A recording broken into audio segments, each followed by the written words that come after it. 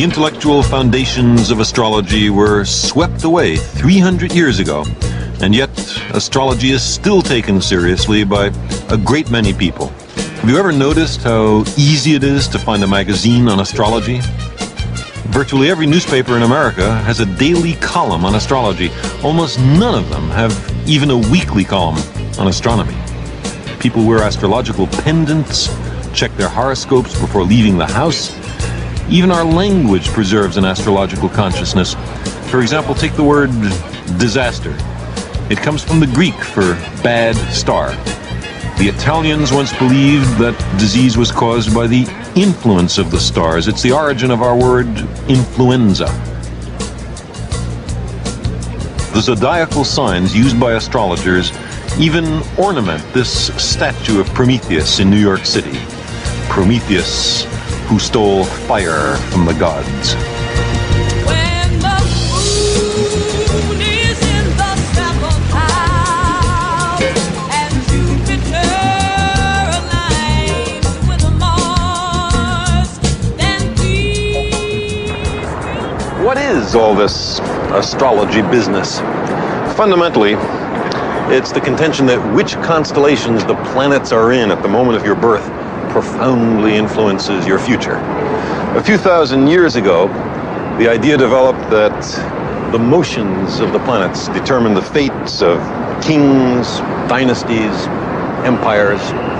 Astrologers studied the motions of the planets and asked themselves what had happened last time that, say, Venus was rising in the constellation of the Goat.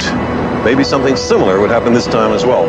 It was a subtle and risky business. Astrologers became employed only by the state. In many countries, it became a capital offense for anyone but the official astrologer to read the portents in the skies. Why? Because a good way to overthrow a regime was to predict its downfall. Chinese court astrologers who made inaccurate predictions were executed. Others simply doctored the records so that afterwards they were in perfect conformity with events. Astrology developed into a strange discipline, a mixture of careful observations, mathematics, and record keeping, with fuzzy thinking and pious fraud. Nevertheless, astrology survived and flourished. Why? Because it seems to lend a cosmic significance to the routine of our daily lives. It pretends to satisfy our longing to feel personally connected with the universe. Astrology suggests a dangerous fatalism. If our lives are controlled by a set of traffic signals in the sky, why try to change anything?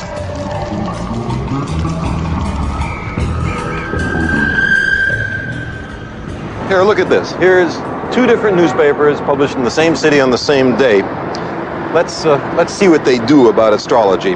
Suppose you were a Libra that is born between September 23rd and October 22nd. According to the astrologer for the New York Post, compromise will help ease tension. Well, maybe. It's sort of vague. According to the New York Daily News' astrologer, demand more of yourself. Well, also vague, but also pretty different.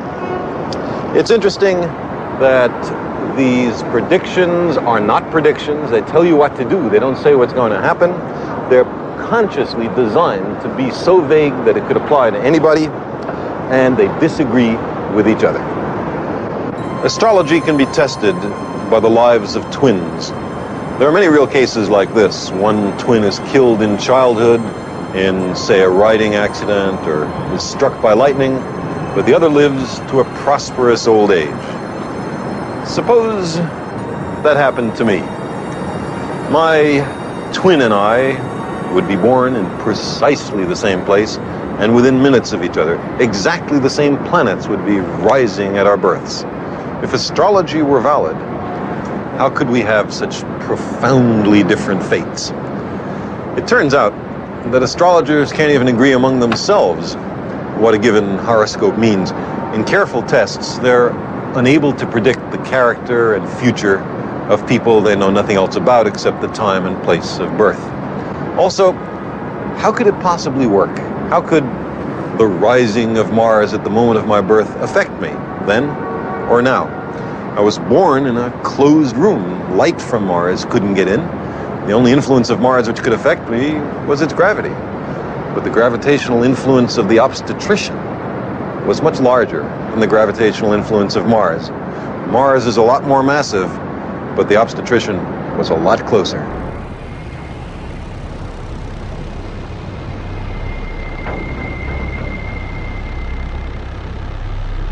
The desire to be connected with the cosmos reflects a profound reality. For we are connected, not in the trivial ways that the pseudoscience of astrology promises, but in the deepest ways.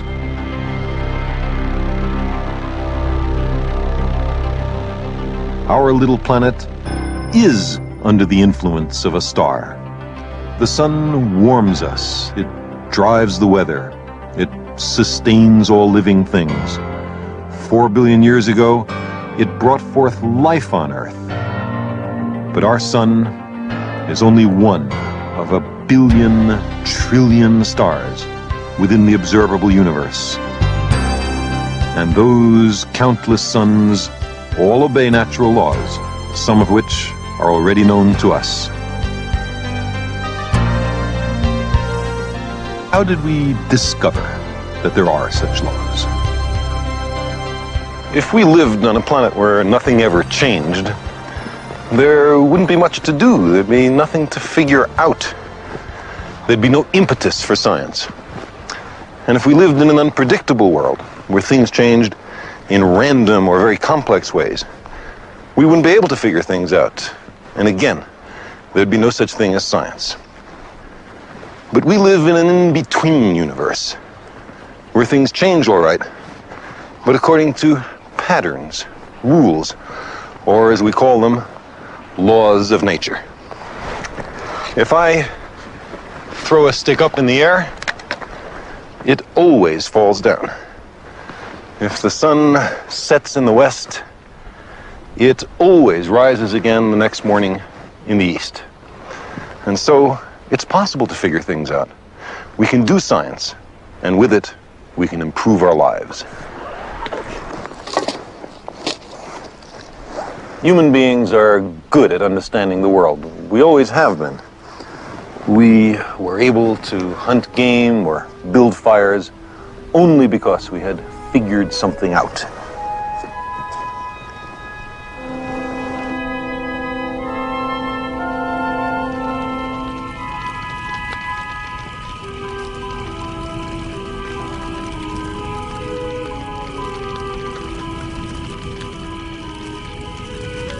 There once was a time, before television, before motion pictures, before radio, before books, the greatest part of human existence was spent in such a time.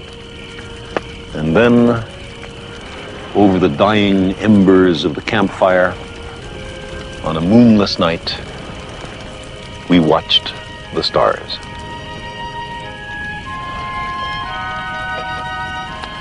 The night sky is interesting. There are patterns there. If you look closely, you can see pictures. One of the easiest constellations to recognize lies in the northern skies. In North America, it's called the Big Dipper. The French have a similar idea. They call it la casserole, the casserole.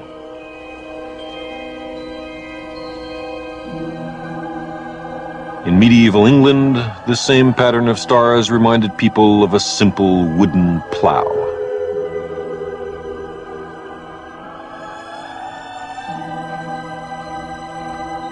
The ancient Chinese had a more sophisticated notion. To them, these stars carried the celestial bureaucrat on his rounds about the pole of the sky, seated on the clouds and accompanied by his eternally hopeful petitioners. The people of Northern Europe imagined yet another pattern. To them, it was Charles's wain, or wagon, a medieval cart. But other cultures saw these 7 stars as part of a larger picture. It was the tail of a great bear, which the ancient Greeks and Native Americans saw instead of the handle of a dipper. But surely the most imaginative interpretation of this larger group of stars was that of the ancient Egyptians. They made out a curious procession of a bull and a reclining man, followed by a strolling hippopotamus with a crocodile on its back. What a marvelous diversity in the images various cultures saw in this particular constellation. But the same is true for all the other constellations.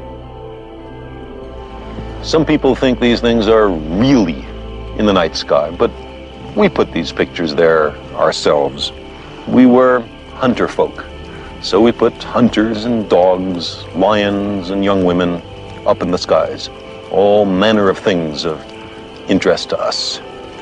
When 17th century European sailors first saw the southern skies, they put all sorts of things of 17th century interest up there, microscopes and telescopes, compasses and the sterns of ships.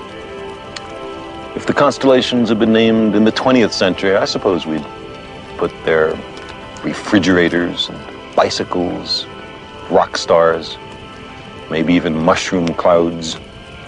A new set of human hopes and fears placed among the stars. But there's more to the stars than just pictures. For example, stars always rise in the east and always set in the west, taking the whole night to cross the sky if they pass overhead. There are different constellations in different seasons.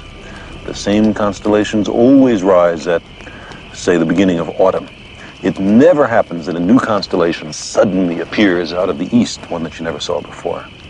There's a regularity, a permanence, a predictability about the stars. In a way, they're almost comforting.